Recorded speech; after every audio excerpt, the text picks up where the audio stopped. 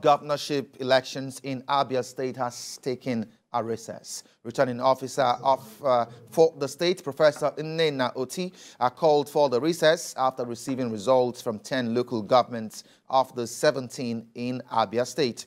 Although the results that have come in so far are hotly contested, but the ruling People's Democratic Party, Labour Party, and the All Progressive Congress are in a fierce contest with the Labour Party in a disputed provisional early lead.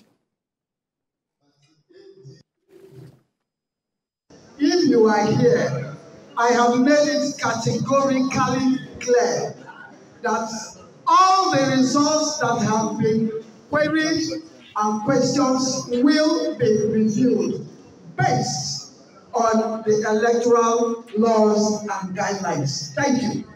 At this point, I call for a break until we have more results. Thank you.